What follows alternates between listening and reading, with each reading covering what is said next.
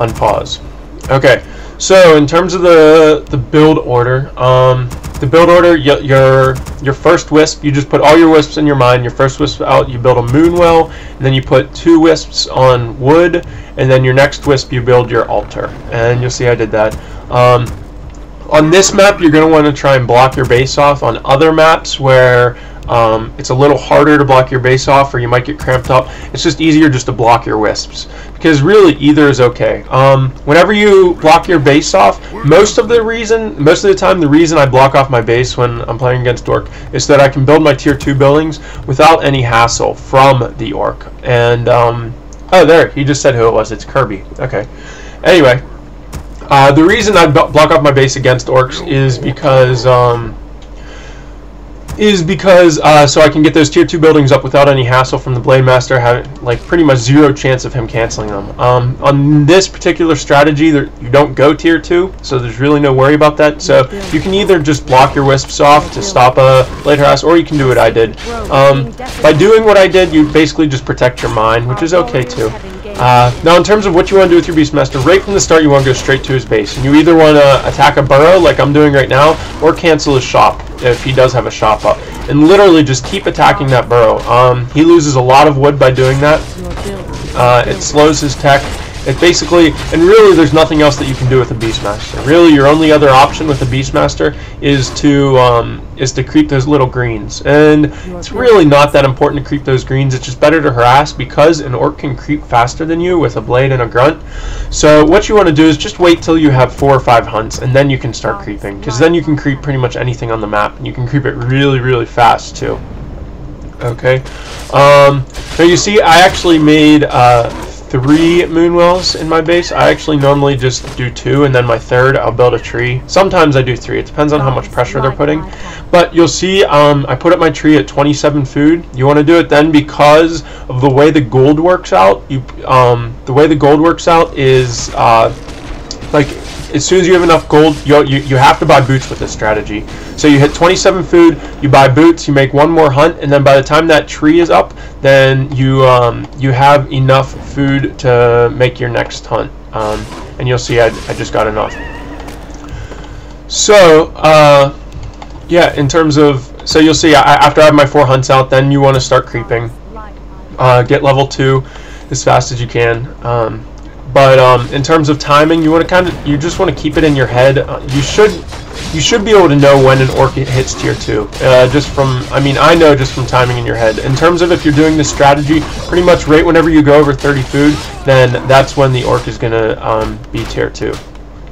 So as soon as he hits tier 2, you want to go to his base and try and cancel those tier 2 buildings, because the longer he doesn't have raiders, the safer your units are, basically, because those raiders are your #1 enemy with this strategy.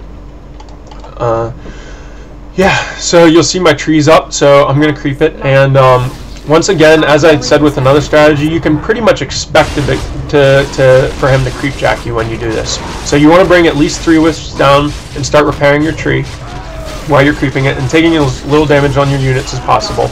But what ends up happening, like you'll see his unit count right now. He can't fight me even if he wanted to. What most orcs will do if your Beastmaster's still level 1, the thing is he gets level 2 from creeping this, but in the case that the blade steals all those creeps or whatever and your Beastmaster's still level 1, he's a really easy target to kill. So they'll try and focus him. So basically just run your Beastmaster away and let their hunts do the damage. The Beastmaster really doesn't do that much damage.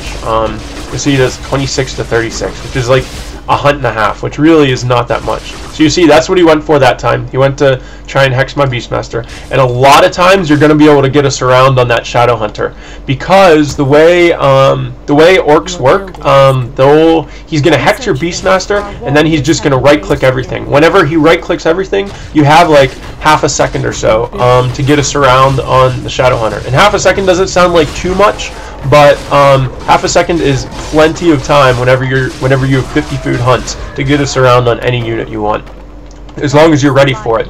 So as I said in that first fight, just be ready to get us around on that SH, and you'll see I'm going to go for it right here too. You see, I just kind of have position on that on the Spirit Walker, but then immediately just go for this round on the SH. It's extremely easy with hunts. Hunts are so fast, and that's one of the imba parts of this strategy. On bigger maps, whenever they're going to try and creep, like Nullwood, on Nullwood, most orcs are going to try and creep those shops out to get the items. But on maps like that, then what you want to do, like when you get your 4 or 5 hunts, you want to go around and just try and surround grunts, because surrounding grunts with 4 or 5 hunts and a hero and a summon is extremely easy. And you'll see I surrounded that Kodo, no problem. In terms of how you want to surround, if you guys don't know how to surround, you basically just get your units around the unit. You get your, like all of your units around the unit, and then you just click. Well, for my move key is Q because I use custom keys. But and then you just mass click your move key and left click the unit, and your units will surround them. It's really easy with hunts. It's really one of the strengths of this strategy is your ability to surround and pick off units. Because by picking off those grunts, not only you're going to inhibit his ability to creep that second hero, but you're also going to inhibit his ability to basically take down your expo. There's a lot of orcs that are going to try and suicide on your expo, so they'll come with like 3 or 4 raiders, 3 or 4 grunts, the 2 heroes, and they'll just basically suicide on your expo, and they'll try and kill your expo. But by killing those 2 or 3 grunts early, you basically stop any chance of them doing that. If you can get surrounds on 2 or 3 grunts, then it's pretty much game over if you can get that at tier 1. It's really hard for an orc to come back from that. Yeah, so you'll see my Beastmaster hit level 5 because orc units give a ton of experience. It's another strength and strategy. Once your Beastmaster hits level 5, he's like a one-man army. It's extremely, extremely strong. Now, in terms of whether you want to pick Quill second or Hawk second, if he has demos, a lot of people are going to try and go demos against you. If he has demos, I prefer Hawk second because that basically the Hawk will rip up the demos in like 4 hits. It's pretty ridiculous. Or if he's not going demos, then you go Quillbeast, because Quillbeast actually does have more DPS than the Hawk. The Hawk just has more mobility and it does magic damage, so they do extra damage to those demos.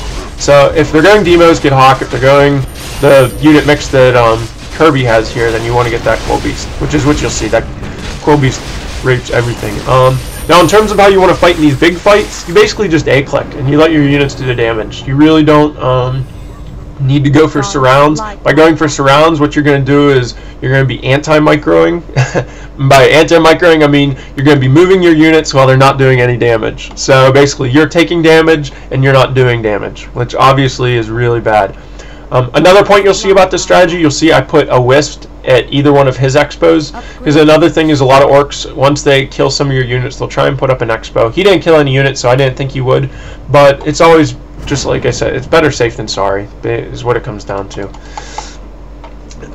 Yeah, so basically just keep an eye on those expos. And you'll see, this is the last fight coming. It was over when he tried to push my expo and lost that fight, and I got level 5 Beastmaster. That level 5 Beastmaster is extremely strong. Really if you don't hit level 5 and he is kind of getting an advantage on you, you're going to want to buy invul pots on your Beastmaster, because they're just going to try and focus your hero and then let their heroes do all the damage. But I just bought one just to be safe. You really if your Beastmaster's level 5, they really can't kill him, so you don't have to worry about it. But if he's like level 3 and even sometimes level 4, you're going to need an invul pot going into the fight, because they're really going to try and focus your Beastmaster. Yeah, so that's that game. You'll see the strat is extremely strong and very effective. We'll go for the next replay. We'll go for, let's see. Alright, we'll go for the Turtle Rock replay against Claws and Gloves. I'll tell you what, we'll actually do 3. We can do 3 audios. These are going pretty fast.